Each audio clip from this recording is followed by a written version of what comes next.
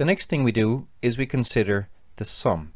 We consider the sum S sub n, which is the sum of the product of f of p sub m, which is the value of the function f of z at the point p sub m. And we evaluate that along the interval delta z sub m. So what we're doing is we're saying that the function is defined at this particular point p sub m. So we get the value of the function at that particular point, which is this, and we multiply it by delta z to calculate the total value of our function along that segment of the curve.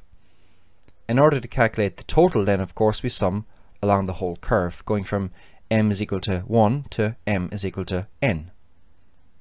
This of course is exactly what happens with the Riemann sum.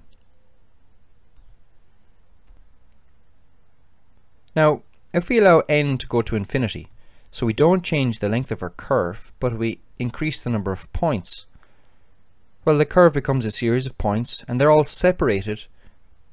Of course, they're separated by t sub m minus 1, t sub m plus 1 minus t sub m, or t sub m and t sub m minus 1. But in the limit, this of course goes to 0. The separation in the points goes to 0 as of course we add an infinite number of points. This means that delta z sub m will also go to 0. So as the point z sub m and z sub m minus 1 get closer and closer together, delta z sub m is going to go to 0.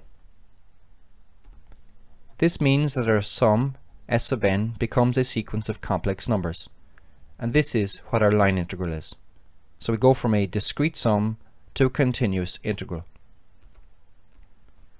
To write that explicitly, we have our sum here, and in the limit it becomes our line integral. So we say we have our integral, we say along the curve c of f of z dz.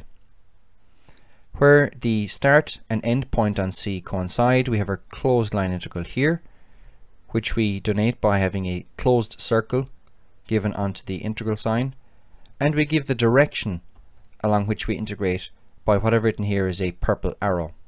That is a closed line integral, or a closed contour integral, or a closed path integral. I hope that wasn't too difficult. In fact, I'd be surprised if it's anything new to you. Before we continue, I'd just like to do a small bit of revision. We are performing the line integral of our function f of z, the complex function f of z, along a curve in the complex plane C. Of course, if the start and end points of C match or coincide, we're talking about the closed line integral. Now, let's say we have our function f of z, and I'm going to call it w just for clarity. So w is our function f of z, but it's a complex function, and every complex function can be written as the sum of a real component, let's call it u, and an imaginary component, let's call it v. But it's a function of z, and z is a function of x, the real component, and y, the imaginary component. Putting this together, it allows us to rewrite w, which is our complex function, as u plus I times v, where u is a function of x and y, and so is v.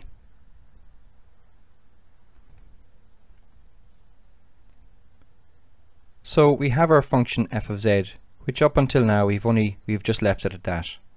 We now make the substitution that it's a real component u plus an imaginary component v, each of which depends on x and y. And what we do is we plug this into our sum s sub n, which we have seen already. Delta z, of course, is nothing else other than delta x sub m plus I times delta y sub m. If we put that into our expression s sub n, we can rearrange for the real and the imaginary components separately. This I have done here. So there are our real components, and here are our imaginary components. Now, since f, u and v are all continuous, as n approaches infinity, or we get more and more points on the closed curve, let's say C, the greatest delta x sub m and delta y sub m will approach 0, and we will get the real line integral. This is written on the bottom of your screen. What I've done is I've rearranged so that we have the real integrals and the imaginary integrals separate. The line integrals exist, and it is independent of choice of subdivisions or intermediate P sub m.